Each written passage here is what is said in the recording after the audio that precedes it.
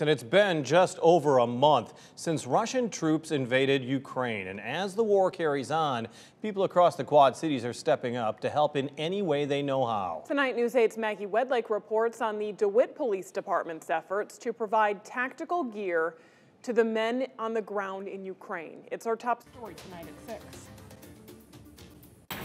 They do a lot of things with them.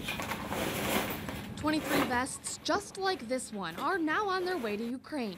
It's a small part, but small things make big changes. So they're leaving from the DeWitt Police Department, headed to the front lines for soldiers currently fighting off Russian attacks.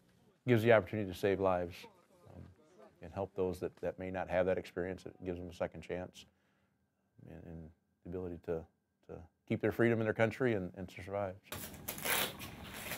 The vests have reached their warranty date here at the police department, which means they can't be used anymore. But it doesn't mean they're useless. We replace them every 5 years with the warranty date. So there's still a lot of usable life in them, and it's great for them.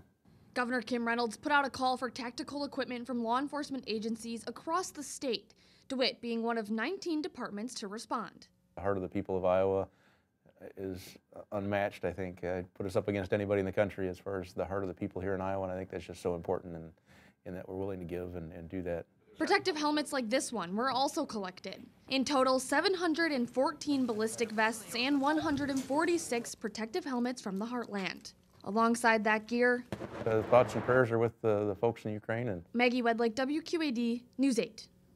And the state of Iowa is working with the Consulate General of Ukraine in Chicago to facilitate the donations and shipments to Ukraine.